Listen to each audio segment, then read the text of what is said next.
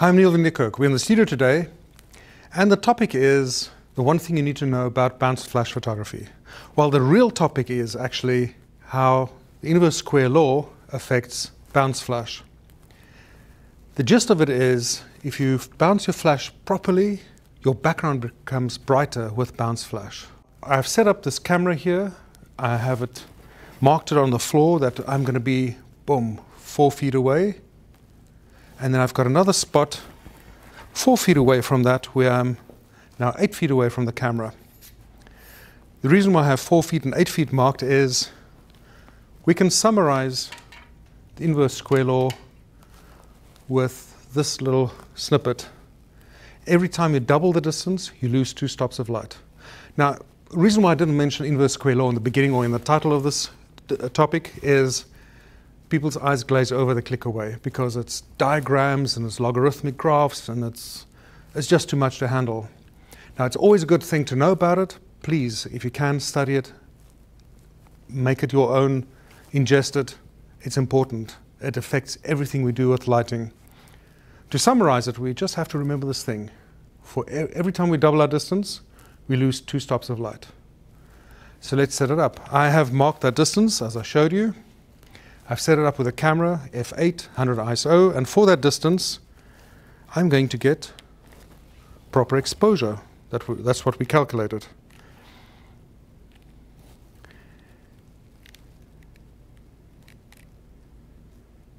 And let's see, we've primed the flash meter, and so the photograph is well exposed. But it's not an artful portrait, it's just direct flash, but we're discussing the principle of the inverse square law here. So in preparing for this video, I set it up that we get proper exposure, flash exposure, at 4 feet for our settings. And that's why I measure f8, and as you see, proper exposure. So that's great. So now if I step back, I measured with the ruler again, standing over here, 8 feet, and measuring with a flash meter just to confirm. Yep, I get f4. And you can see the photograph is, well, not just terrible in composition or that, but it's 2 stops under. Visually you can see it's just really dark. Why? I doubled my distance.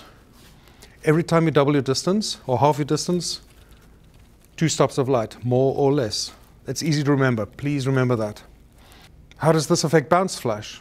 This is where it gets interesting.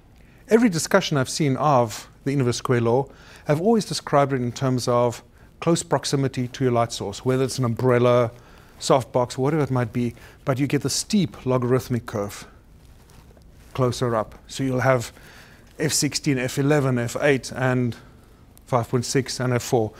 So we really have this very steep curve. And that's where we've always worked when we discuss the inverse square law. What we've neglected is what happens on the tail end when it flattens out. This is where it becomes interesting, because that steep curve is now nearly flat. And that's why it's important for bounce flash photography. Now we get to where I said when you bounce a flash properly. What is properly? Okay, so we get direct flash. Sometimes we have to.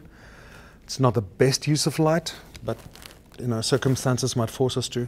Now, when people want to bounce the flash or get better results with on-camera flash, they bounce it.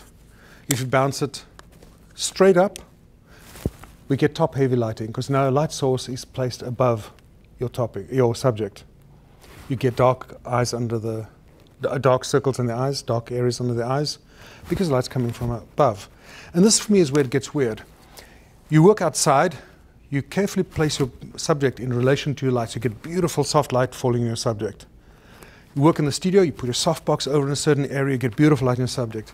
The moment you put your flash on your camera, suddenly you lose everything. You forget everything you've learned about lighting. I don't understand that. Anyway, bounce your flash straight up, what do you get? Dark circles in the eyes, not good. So we pop up a white card, throw a bit of light in, but now we create a kind of a different problem. We have 2 light sources. The bounce light from above and the light thrown forward from the camera's axis. Not wonderful. We're still dealing with the close proximity to our light, and a secondary light source which is a little bit further away. We still deal with that rapid light fall off. And then you get domes and diffusers and stuff you put on. I do use it on occasion if I'm really in a pinch, generally not. Properly bouncing your flash in an area like this, and considering the studio here, 10-foot high ceilings, it's a small room, it's a relatively small room. This is an easy place to bounce flash. I'd also say it's a difficult place to bounce flash because the ceiling is so low. It actually works in my favor, the ceiling a little higher, and you can really get an angle. And this is where it gets interesting. This is how you properly bounce your flash. What I meant with bouncing your flash properly is we create a large light source over behind our shoulders somewhere, off in the distance. Big, large light source floods in, you get soft lighting instead of this ugly lighting or this mediocre lighting, still bad. But creating a big, large light source behind you, you get beautiful soft light. Now, if I bounce my flash into that direction, and here's the key, I bounce my flash into the direction I want my light to come from. This is crucial. This is the entire concept that I base my bounce flash photography on. I bounce my flash into the direction I want my light to come from. So let's say I bounce my flash off over there. My light source is now distant. So what happens? We're working in the tail end of the curve. We're working in the tail end of the curve. So if I'm getting, let's say, f4 there, and my light source is way over there, and I measure f4 here, where will I get f2.8? Probably over here somewhere. I don't know. My point is a massive distance with a very gradual drop in light. That is key. So we're going to bounce the flash way off over there, and I'll show you the difference in exposure on myself, whether I'm standing here or I'm standing over here. And even if I stand in the background, you'll see I'm much brighter, I'm not dark.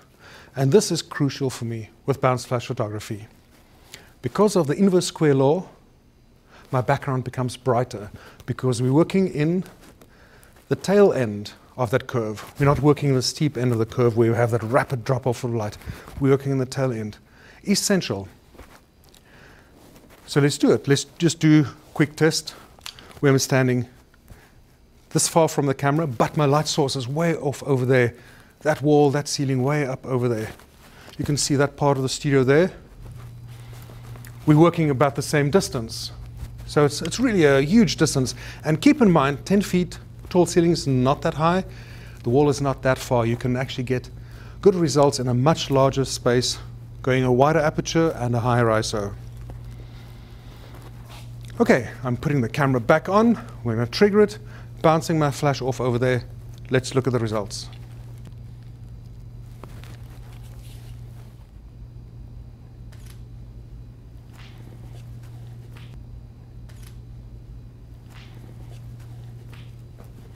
Bouncing my flash like that is wasteful of light, but light that comes back is beautiful and soft, looks great. So 5.6, 800 ISO, crank the power up in my flash, bounce it off way off over there, exposure looks good. Now I switch the studio lights off for those test shots, and then when I step back 8 feet, look what happens.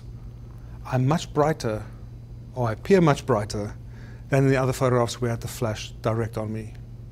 That is how the inverse square law affects bounce flash photography if you bounce your flash properly. Bouncing a flash properly, creating a large light source off over there somewhere in the distance, and we work in this far end where we taper, where the light tapers off and the background becomes brighter compared to direct. And this is why I don't bounce my flash upwards or with a dome of some kind or a light modifier of some kind, because I'm still working this close to my light. If I have a diffuser dome up on it or something, I'm still close to my light source. It also means that anything in the background is still relatively dark. It also means if I'm doing a funky shot, let's say if somebody dancing the dance floor, they have their hand straight into the camera, you have a wide angle lens, The hand's going to blow out. The face is okay, background is black. Not good, really. It's objectively not good. What looks good is light coming way over there. The hand in the camera is as well exposed as the face as somebody behind, because light source is way over there and we're working in the flattened end of the curve. So that is how the inverse square law affects bounce flash photography and helps us in giving us better light, better looking photographs. I'm going to show you a few examples of photographs taken at events which illustrate this very well.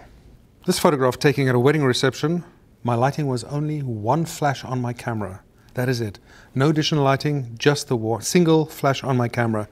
But I was shooting at a fairly high ISO, not that crazy high with modern cameras. f3.5, getting a bit of depth of field there with a super wide angle lens.